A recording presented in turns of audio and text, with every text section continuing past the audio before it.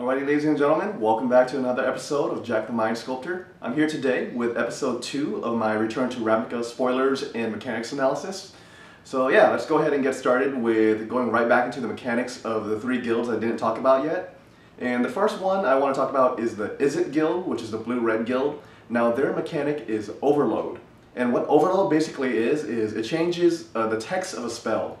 Say instead of doing like 3 damage to target creature, you can change the text of the spell to deal 3 damage to each creature. And so one of the first cards spoiled that uses this overload mechanic is Mizzium Mortars, which is a spell that costs 1 colorless and 1 red. And you can deal 4 damage to target creature you don't control. And if you pay 3 colorless and 3 red, which is the overload cost, you basically get a one-sided flame wave and it deals 4 damage to each creature you don't control. So a pretty powerful card, you might see a lot of play because it is a sweeper. Mizzium Mortars is interesting design-wise because there are 2 things you can really affect. One is the cost. You can always increase the mana for the overload cost, or you can have alternate costs such as paying life, sacrificing creatures, etc. And the second thing, because all it does is change the word target to each, what you're actually limited by in the second part, the effect, is what you want to limit the targets to. So, right now, the 2 spells that are spoiled just say, like, creatures you don't control. In the future, it could be, all creatures. It could be all red creatures, all white creatures, etc. So, like, a sample card that could happen, not in this set, but in the next one, would be, like, a replacement for Slagstorm, where you can deal, 3 damage to target creature for 1 colors and 1 red, or if you overload for 1 colors and 2 red, you can deal 3 damage to all creatures. To each creature, sorry.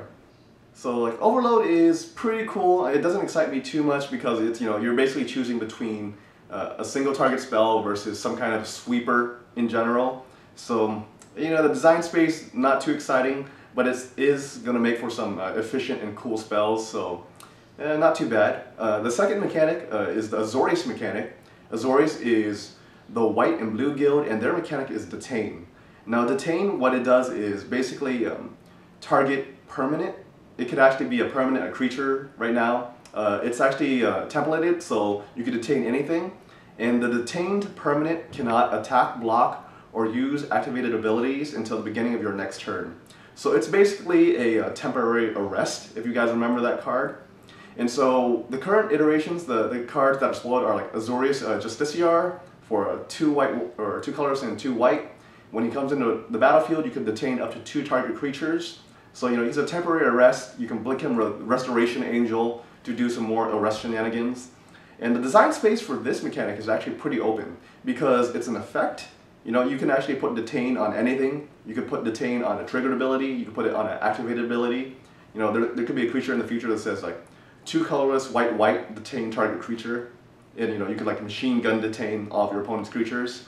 And it's actually templated so that you can actually detain land in the future. So we might see a cool card that's like a mini Armageddon, where it's like 2 colors and 1 white, detain all lands. So it's like a one-sided Armageddon, because of course, you can always tap your land for mana first and float the mana, and then cast that, and then your opponent is mana screwed for 1 turn.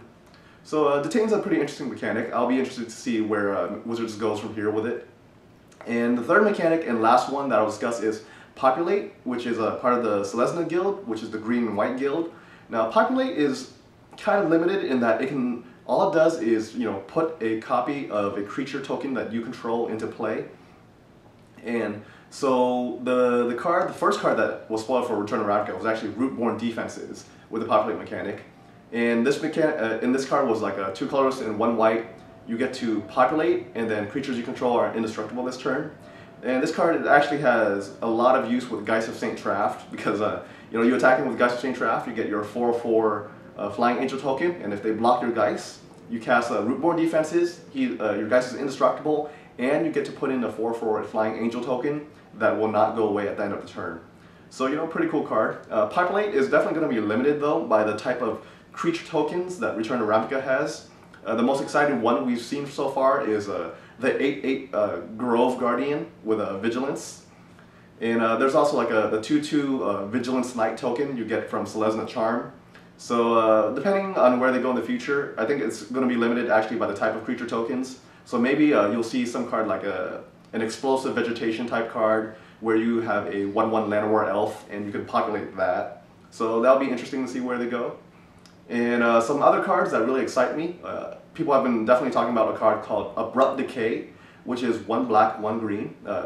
It cannot be countered, and you can destroy target permanent, non-land permanent, with converted mana cost less than 3.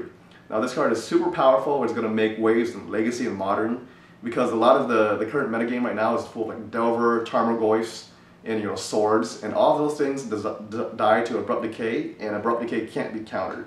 So look for this card to pretty much see play everywhere. It's going to be a game-changing card, and so it's definitely a card you want to stock up on. Another card that's interesting, just spoiled recently, is a Desecration Demon. So this guy is a 2 colors, 2 black, flying 6/6 demon that has the drawback of, at the beginning of each combat, an opponent can sacrifice a creature to tap the demon and put a +1/+1 counter on it. Now, number one, like the flavor on this demon is great. Your opponent's sacrificing creatures to appease the demon, and it grows more powerful with each sacrifice. And in terms of power, it's actually kind of interesting. Now, like Obliterator was pretty good, but because Obliterator could be vapor snagged and all that stuff, even though it was a 5/5 trample, it didn't see that much play.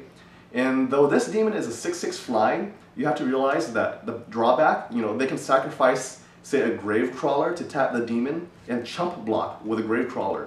So the flying almost doesn't matter. So it'll be interesting to see where the metagame is, and we'll see if a Desecration Demon is actually any good. So yeah, that was the second part of my spoilers and mechanic analysis. I hope you guys enjoyed it, and until next time, I'm Jack the Mind Sculptor.